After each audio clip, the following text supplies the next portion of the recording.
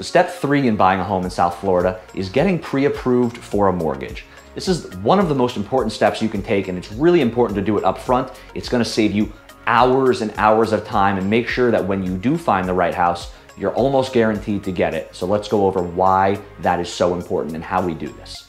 So let's first talk about a pre-approval versus a pre-qualification. So you can go into any of the big banks and walk in and give them your information, and they're gonna check your credit, and they're gonna say, okay, based on your credit score and what you tell us you make and what you're telling us your debts are, you're pre-qualified for X. But they're not going in depth on what are your payments gonna be, what are your closing costs gonna be. So those are the things that you really can only get by getting a full pre-approval. So when we recommend you to our mortgage lender, what they do, they're checking all of the documents that they're gonna need to get a mortgage up front. And they're making sure they're checking your tax returns, your bank statements, your pay stubs, all that kind of stuff. You're gonna need that anyway when it comes time to buy a house. You might as well get it done up front so there's no surprises or hiccups along the way after you found the right house. You wanna make sure that that process is as smooth as possible.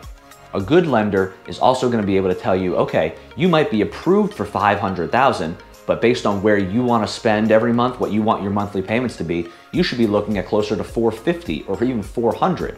Or on the other end, you might have thought that you want to only spend $400, but your monthly payments that you're comfortable at could go as high as $500 or $550. So you want to make sure you're not wasting time looking at properties that either don't meet your budget, or maybe you can find a house that's way, way nicer and it's still within a comfortable payment for you. So it's really important to do this up front so you don't waste time while looking. When you work with the lender who we recommend, they're gonna put you through underwriting up front. So what this means is they're gonna run your mortgage as if you're already under contract. So they're gonna do everything they need to do as if you found the right house and they're rushing you to closing, and they're gonna do that up front. The reason why we encourage that is when you do find the right house, you're able to write a much, much stronger offer. So you can write an offer almost as good as cash. When you do that, you're gonna offer the seller better terms, so you're likely gonna be able to get a slightly better price, or if there's a multiple offer situation, some sort of bidding war, you have a much better chance at getting it because you've gone through all the extra hurdles up front. So it's really, really important to get your pre-approval done by a good, reputable lender, someone who's local in the area, knows Florida laws, is familiar with the homes and the neighborhoods in South Florida, so that you're in the best of hands. Here's some things to be careful of.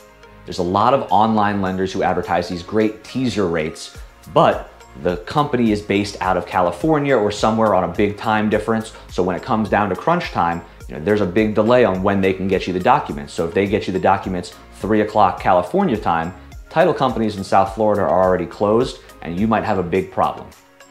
Another thing to look out for is the interest rates. So a lot of lenders offer teaser rates online where they'll say, okay, we can get you a mortgage for 3%, but you don't read the fine print. And in the fine print, it says that's with you paying, 1 point, 2 points on your mortgage. So your closing costs and your actual coming out of pocket money are gonna be much higher.